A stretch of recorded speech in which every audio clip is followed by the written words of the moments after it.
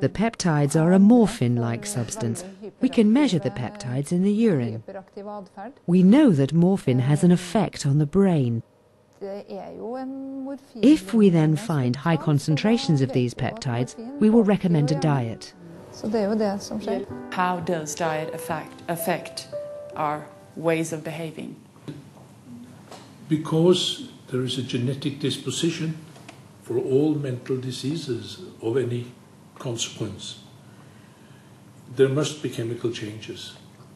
We have been looking for chemical changes for years and years, and when we finally found peptide, that is fragments of protein increases in the urine, it was reasonable to then think that these peptides could cause mental disease. Such as? Schizophrenia, autism, depression, attention deficit hyperactivity disorder, and also some neurological diseases. And the effect is that the children, by and large, not all, but by and large, improve over time. You have to keep at it at least half a year. And some of them show very powerful abstinence phases. So we're actually talking about a fairly dramatic effect of changes in diet and how it affects these children. Many, but not all. And when we do eat that food today that we are not meant to eat from a genetic point of view, then we get all kinds of extra heart disease, cancer, overweight, diabetes, many inflammatory diseases, autoimmune diseases, which means most of the diseases we have today. There are so many factors at work in the human physiology that it's difficult to be sure of how many. For instance, some of the siblings of autistic children have peptide increases, but they are not ill. And why? I don't know. What are the effects if they eat a gluten-free and milk-free diet along with their siblings, although they haven't developed any illness symptoms?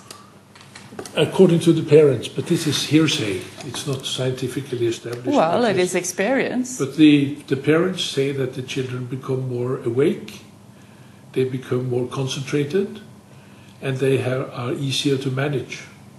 So actually the diet has an effect both on healthy children as well as the ill children. Maybe. What shaped our genes through evolution was what we ate during evolution. And we ended up with the same type of genes we have today, maybe 40,000, 50,000 years ago, based on what we had eaten 2 million years before that.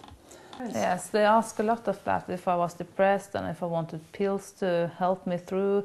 But I think no, because I didn't feel that it was something wrong with my mind. It was something wrong with my body.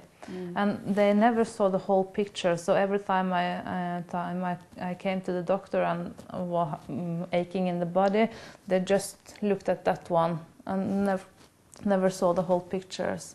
Skapte veldig mye trøbbel på skolen. I created a lot of trouble at school. I couldn't sit still. This came out in different ways. I was also very angry. I had literally no control. I would black out and not remember a thing later on. Even down to the age of 9, I was doing this, throwing chairs and tables at the wall and at the teacher. No control. I wish we had done the change in diet long ago, because then I would have avoided being bullied for 5 years. When you're bullied every day and told how stupid you are, how ugly you are, or how fat you are, you get an extremely poor self-image. You just exist and wonder why you are really here.